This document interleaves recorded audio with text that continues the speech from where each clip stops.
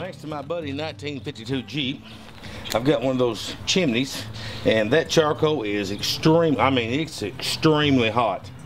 I can't even hold my hand above it. It's burning everything off the grill, and I'm fixing to get the steaks. Okay, these steaks, ribeyes, it's pitiful to say that these are $8 a piece, but it's Easter Sunday. But I've marinated them for about 5 hours, and they're not going to cook very long at all. About 4 minutes on each side is about how we do it, because we all like ours medium rare. So let's see how it goes. I don't cover them. I don't do anything. I wish I had the grill down even lower, or the flames up higher. If you ever been to a I don't know if you've ever been to a steakhouse where you get in line and you order your steak, and by the time you get in the line your steak's there because they're busy.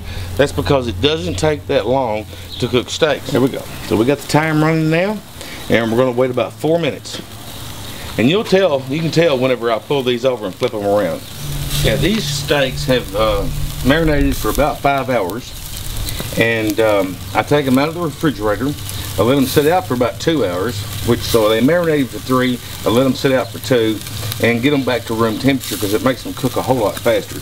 And I'm going to do about 4 minutes on each side. Right now we're at 1 minute and 5 seconds. I really prefer the fire to be either higher or the grill lower, closer to the meat. But you can tell I have no fire or flame going here. Now we're starting to get a flame, and that's okay. That's because the juices are dripping down onto the thing.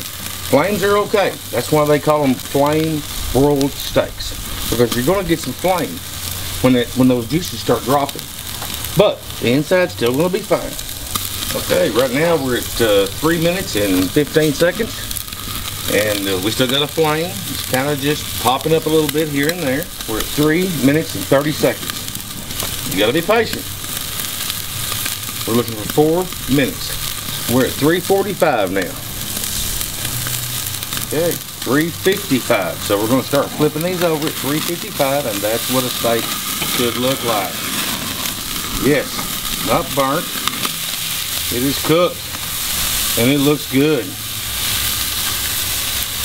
and juicy.